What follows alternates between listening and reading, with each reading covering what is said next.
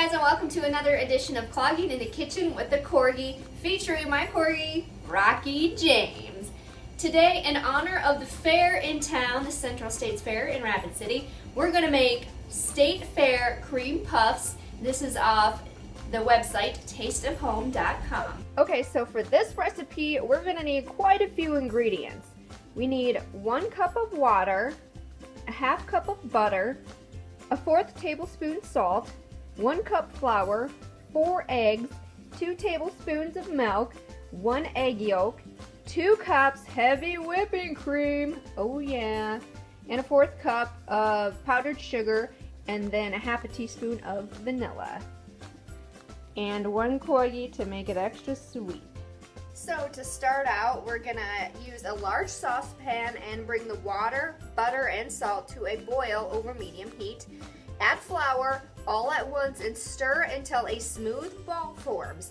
Then you're gonna remove from the heat, let stand for about 5 minutes, add eggs in at one time, beating well after each addition. Continue beating until mixture is smooth and shiny. Then you're gonna drop 1/4 cups 3 inches apart onto a greased baking sheet. Combine milk and egg yolk, then you're going to brush that over the puffs. Bake at 400 degrees for 30 to 35 minutes or until golden brown. Remove to wire racks, which PS I don't have, and immediately cut a slit in each to steam. Then in a large bowl, beat cream until it begins to thicken, add sugar and vanilla, beat until almost stiff.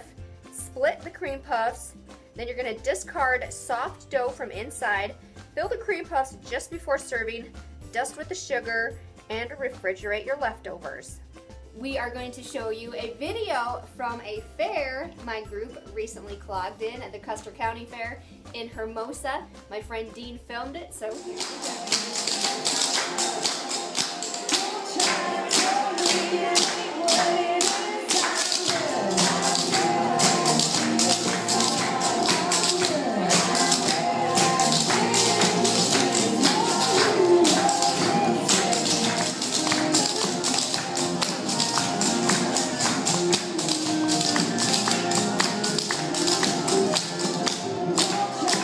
But I will be a nice mommy and let Rocky lick the wire whisk.